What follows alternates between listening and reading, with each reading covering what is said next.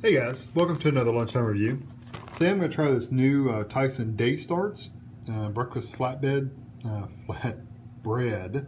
topped with egg, cheese, and bacon. There's 3 in the box. Dylan recommended these.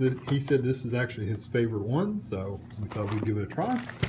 We, as in Tammy, said I should try it, and so I said, okay, it sounds good. There are 380 calories per flatbread, so I'll probably be eating one. There's kind of what they say about it. Egg, cheese, and bacon, breakfast flatbread, start your day out right. Flaky flatbreads and top them with lots of protein, blah, blah, blah.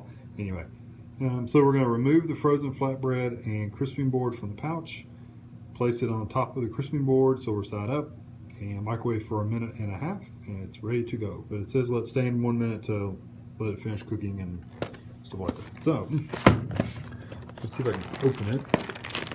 Depending on how big these are, 380 calories is a little high if it's small. Now if they're big, then that's not too bad.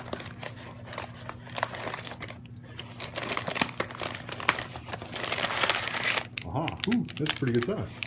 Bigger than I thought it would be. Now, like I said, there's 3, there's 2 more in here. So I'm gonna get this in the microwave and I'll be back when it comes out.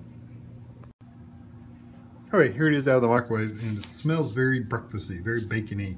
I never know how to eat these. Do you eat them like a pizza? I know they show them folded over, but I've always thought that was kind of messy.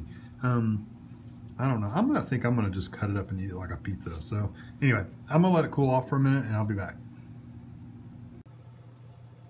All right, I ended up cutting it up like a pizza.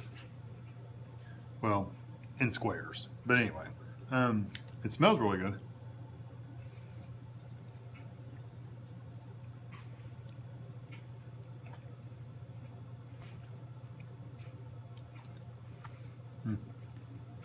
That is really tasty.